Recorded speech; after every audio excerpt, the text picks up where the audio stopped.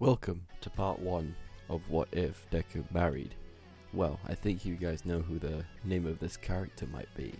If you guys have seen Monster Musume, you'll know. You'll just know. And also, if you guys want a part 2 of this, please let me know in the comments.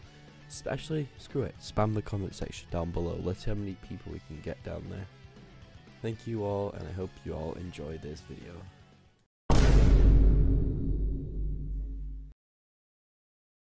Zendaya, hurry up, we're gonna be late, Izuku shouted.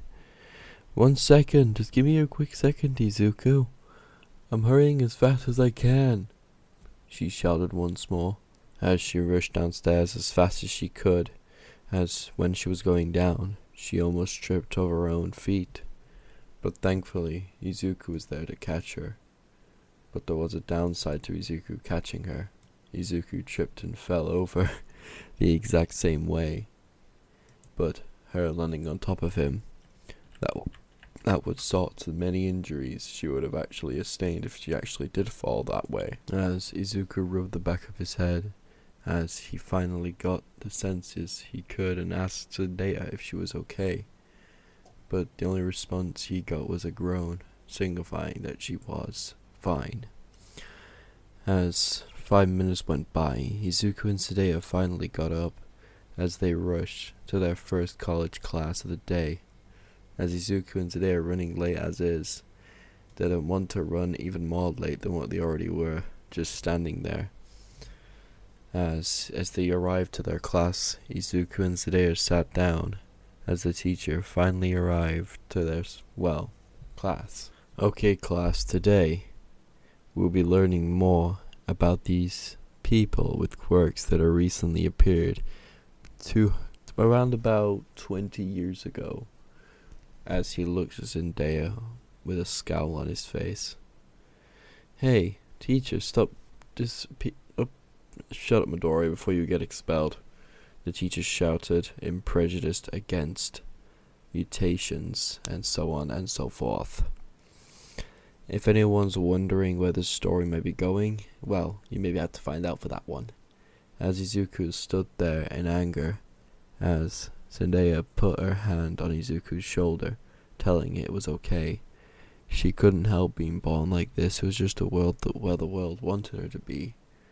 So, the only thing Izuku couldn't actually be angry at was the teacher at that time. He wanted to rip him shreds, but he knew he didn't have the power to do it. He knew if he did so, he would either get 1 expelled, 2 arrested, or 3 thrown in prison, which is the same as the second option. He thought there won't be good ideas, but he let himself calm down as the class continued. As the class was handed out some papers to assign them new stuff. For example, it being a new school year, they will have to join a club and other activities instead of just doing normal schoolwork. So they did. As Izuku would have took tennis in this timeline, let's just say that, just to push the story out more, as Zendaya would follow, being Izuku's, quote-unquote wife in this timeline.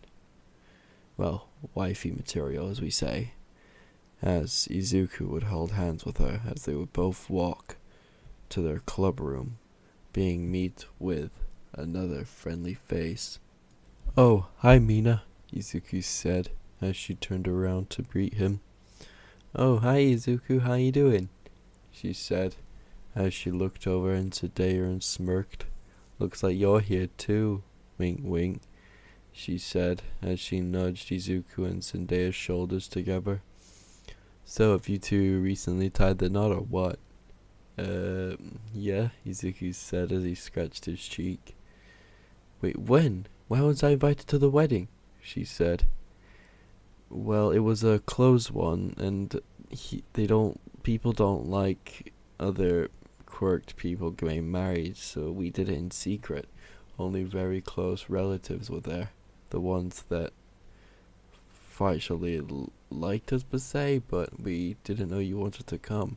If we did know, we would have invited you, Izuku said, as Mina had a soft pound and she punched Izuku in the rib, making him wince in pain.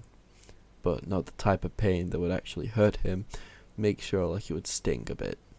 As the club activities would begin, as Izuku and Mina and Zendaya were both training to become the best they could at tennis, I guess. As we fast forward a day, well, end of the day, when Izuku and Zendaya both arrive home. As they arrived home, Izuku punched the wall slightly in anger, telling himself that the teacher today was arrogant and an asshole. Why on earth does he have to be such a quirkus like that? Izuku said. Honey, it's okay. No, it's not okay. People make fun of you for that, and I'm pissed off that God gave you quirks, while the human race quirks. Why does this shit exist? Izuku said, as he tensed his hand up as she came over to him and comforted him as his grip loosened. As a couple hours passed, as Izuku and Zendaya both woke up, as they both went down for something to eat and went off for school. This is where our story differs. As they were both walking down the street, as a man bumped straight into Izuku with long white, silver-like hair and skin that looked like it has been beaten, bruised, and even slight cuts in it symbolized it was deep and he was injured beyond what it could heal. As the man held onto Izuku's hand, as the man pricked into Izuku's finger, drawing blood. As the man passed the blood of his own through to Izuku, as the man ran again. As Izuku was about to turn the corner once more until he held it onto Zendaya and pushed her to the wall, as a giant amount of gust of wind pushed by, as the man, with also white hair but a tall build looking like 7'8", pushing past and grabbing onto his quote-unquote friend or brother or whatever, and snapped his neck. As the two adults saw this, as the only thing they could do was run, and run, and run, until they got to the police station, is where they spilled their guts the best they can. Officer, quick! We need help! Izuku said as he panted hard. What's wrong? Are you okay? The officer said, as the officer helped Izuku, and not helping Zendaya out, as she just sat down on the floor, as a horse would do. As the discrimination for these quirk lords are getting out of hand. This leads into another part of the story, as Izuku was telling the police officer in front of him what he just saw, and described his boss. Shit, the man said, as Izuku went over to the police desk, and wrote down everything else that he saw. As Izuku and Zendaya both was let off, but they arrived at college a bit too late for the man's liking, as Izuku and Zendaya was both held back until their work was completed. As an hour went by, as Izuku and Zendaya both finished their work, as they both left. Izuku, what do you think that thing was this morning? She said as her whole body was shaking. Probably the generational villains, I guess, like the things we see from comic books and movies.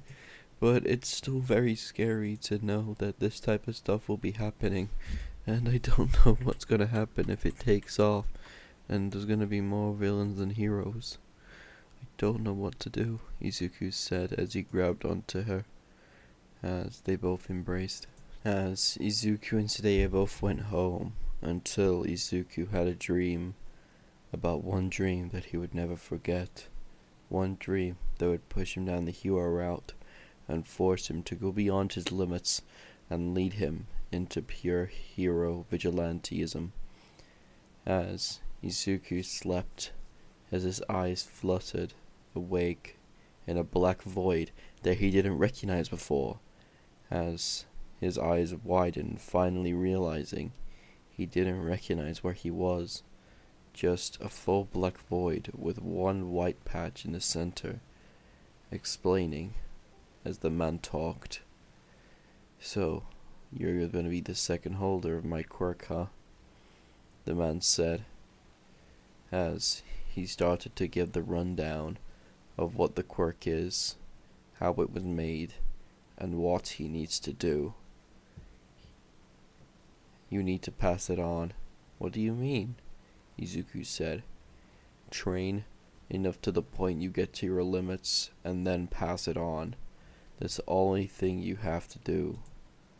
Get to 100% of your power, pass it on to the next worthy opponent, and then keep on doing it from there. We can't risk him getting it." "Who getting it?" "My brother. The guy you saw this afternoon. Or better known as All for One." As Izuku stuttered awake in a cold sweat as his body jutted awake. "What the hell? What did he do?" Izuku said, as his arm started to glow red, full of red veins full of electricity, as Izuku is finally known as the second holder of One for All.